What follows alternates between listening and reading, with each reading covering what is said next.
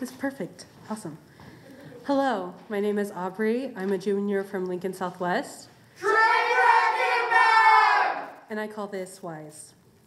The saying, "You are wise for your age," is a burden disguised as a blessing. It is almost saying I was guaranteed not to be wise since I am so young. Ah, yes. I am too young to know how the real world works. I am but a teenage girl who spends horrendous amounts of time on her phone, locked in her cave. It is like being young and a girl are the only words that can define me. I am too young to be much more wise than an adult. I am only a girl who will become a woman that is powerless. Is this what society wants from me?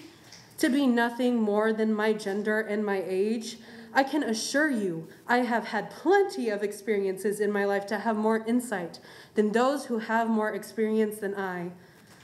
I believe I am wise without having society stand over my shoulder, expecting me to be nothing more and nothing less that fits my basic description. I have felt numbness, happiness, sadness, and anger, comfort, kindness, and much more. Are these emotions not based on experiences? We often associate wisdom with experience. Why?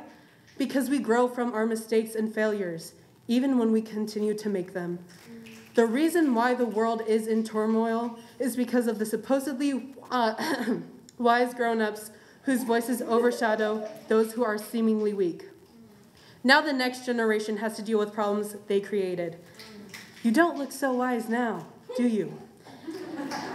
I laugh at the tragedy that we face because of the people who use their voice only for themselves. If only you had wisdom for your age, just like I am much too wise as I am so young.